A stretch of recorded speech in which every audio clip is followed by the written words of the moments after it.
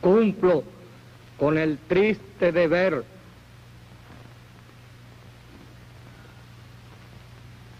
de anunciar a la Asamblea General la trágica muerte del presidente Kennedy, asesinado esta tarde en Dallas, Texas.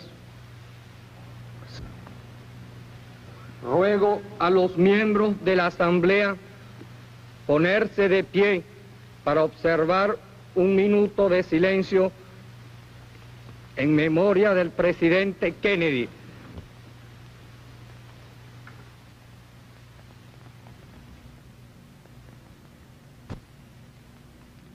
The delegates to the General Assembly of the United Nations stand silent, in shock and in respect for John F. Kennedy, who at the age of 46 had already left an indelible mark on the conscience of the world.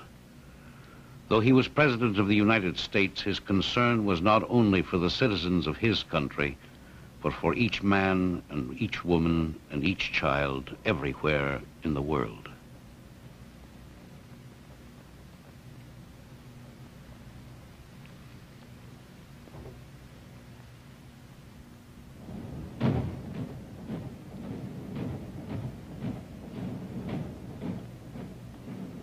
Every living thing must die sooner or later.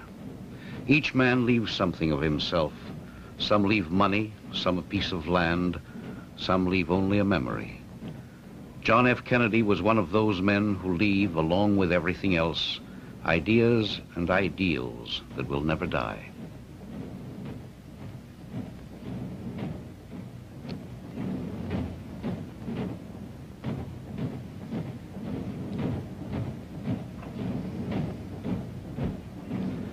Those ideas and ideals have been passed on to Lyndon Johnson, the new President of the United States.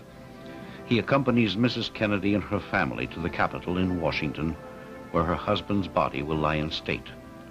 Following the constitutional provisions which provides for continuity in government, the Vice President has become Chief of State.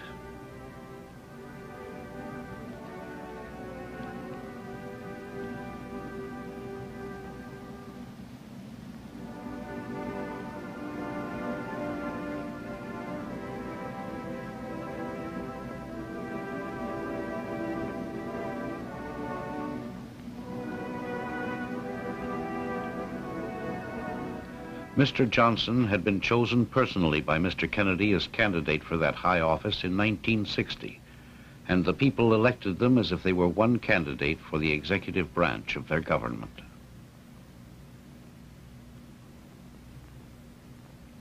On March 13th, 1961, less than 2 months after the inauguration, the ambassadors of the sister republics of the Americas were called to the White House to hear a major statement of policy by the new administration of the United States. They were to hear for the first time of the Alliance for Progress. I propose that the American republics begin on a vast new 10-year plan for the Americas, a plan to transform the 1960s into an historic decade of democratic progress. These 10 years will be the years of maximum progress, maximum effort, the years when the greatest obstacles must be overcome, the years when the need for assistance will be the greatest. And if we are successful, if our effort is bold enough and determined enough, then the close of this decade will mark the beginning of a new era in the American experience. The living standards of every American family will be on the rise. Basic education will be available to all. Hunger will be a forgotten experience.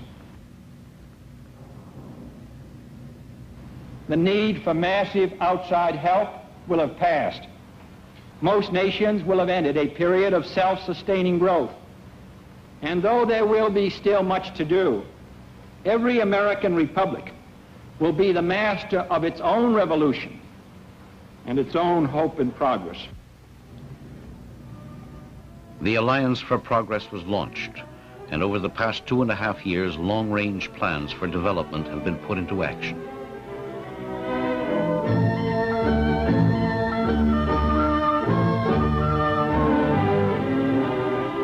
Irrigation has come to land that lay fallow. In many places, men who worked in fields belonging to others are now tending their own plots under land reform programs called for by the Alianza.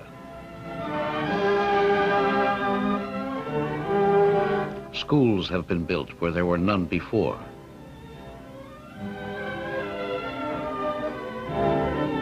The Alianza is concerned for a better life for coming generations, not only our own. Health centers have been built. Men and nations have learned to plan and work together for the benefit of all. Good things have been happening to people throughout the hemisphere. This baby in El Salvador doesn't know what the future holds for her, but it is brighter because of the Alianza. The products of modern science have become increasingly available.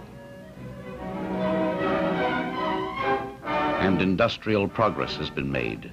In his proposal, President Kennedy stressed that only the determined efforts of the American nations themselves could bring success to the effort. Only they could mobilize their resources. Institute reforms to enlist the energies of all their people so that all would share in the fruits of growth.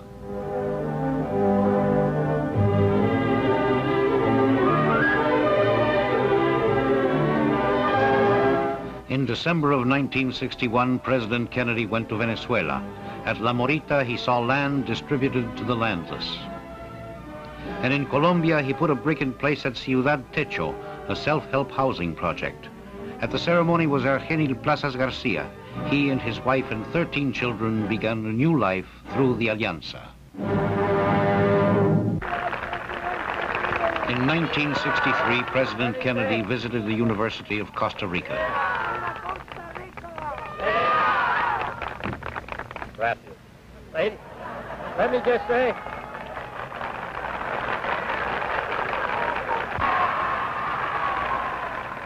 wherever he went, he was cheered, he was loved.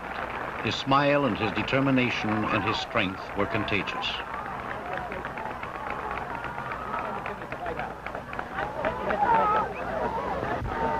On November 18th, before the day of the tragedy, he spoke in Miami, Florida, to delegates of the Inter-American Press Association.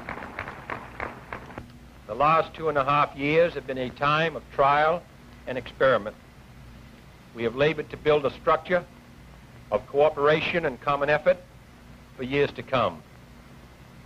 No nation in the Americas can deny that much more must be done to strengthen and speed our efforts, that there have not been setbacks and disappointments. That is why we intend to support strongly the leadership of the new Inter-American Committee for the Alliance for Progress.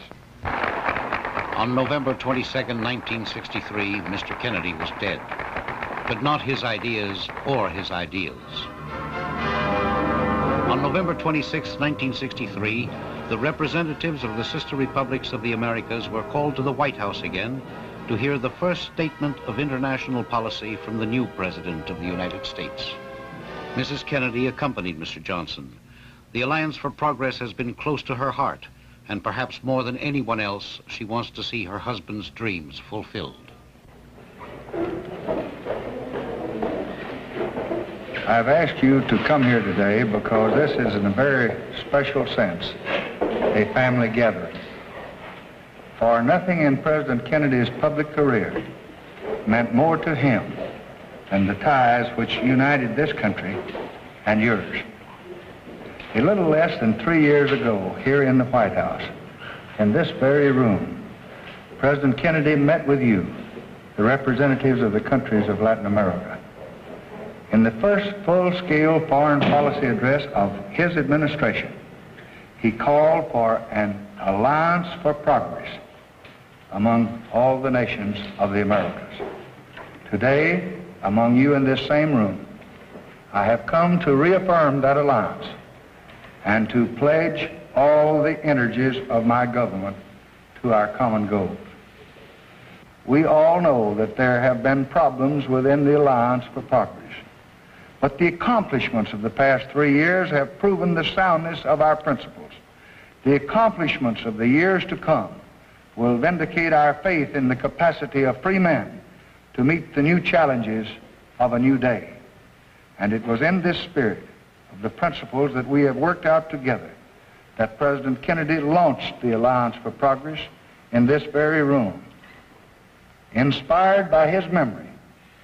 And in that same spirit, we will carry on the job. Let the Alliance for Progress be his living memorial. Lyndon Baines Johnson is the 36th President of the United States in the uninterrupted succession that began 174 years ago with George Washington and carried on through men like Thomas Jefferson and Abraham Lincoln and Franklin D. Roosevelt and John F. Kennedy. John F. Kennedy told his countrymen at his inauguration that their work would not be finished in the life of his administration. But he said, "Let us begin." Mr. Johnson has said, "Let us continue."